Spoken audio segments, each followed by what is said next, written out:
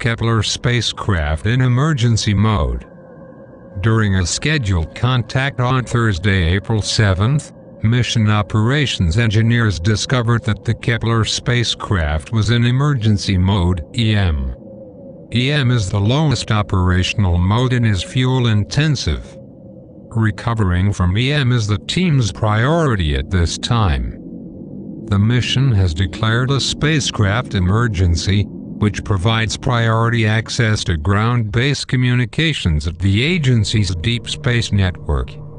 Initial indications are that Kepler entered EM approximately 36 hours ago, before mission operations began the maneuver to orient the spacecraft to point toward the center of the Milky Way for the K2 mission's microlensing observing campaign.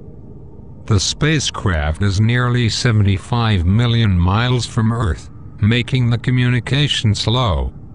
Even at the speed of light, it takes 13 minutes for a signal to travel to the spacecraft and back.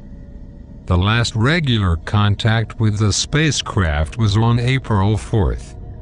The spacecraft was in good health and operating as expected.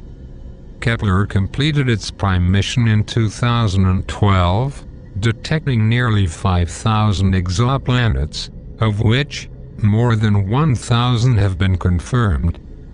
In 2014, the Kepler spacecraft began a new mission called K2. In this extended mission, K2 continues the search for exoplanets while introducing new research opportunities to study young stars, supernovae, and many other astronomical objects.